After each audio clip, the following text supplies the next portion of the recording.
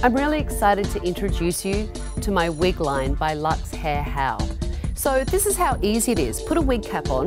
What you want to make sure you do is pull it back onto the hairline, take it off your ears, and then just tuck your pre-existing hair underneath. Then you take your wig, comb it through before you put it on, brush it through, give it a good shake, position in the back, start to pull it forward, and then work through your style.